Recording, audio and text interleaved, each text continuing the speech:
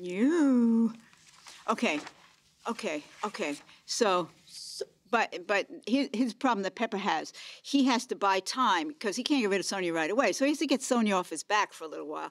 So, and she's all nervous about being in the movie, which he thought would help, but it helps and hurts at the same time. So he asked Nana, can you just ask Sonia some counsel get Sonia's counsel on fundraising, because that's what Sonia does for the company. And Sonia likes that. She feels, it calms her down a lot. And she comes into the office and she's like, she's blustery, she's happy, she's skipping around the room. She has the best of several of the worlds or at least two worlds. For the top left, I used my head. That's what I'll say for now. And then in the end I felt the power step. So glad you always say it, and I echo.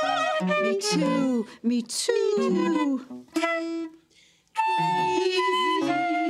Fires.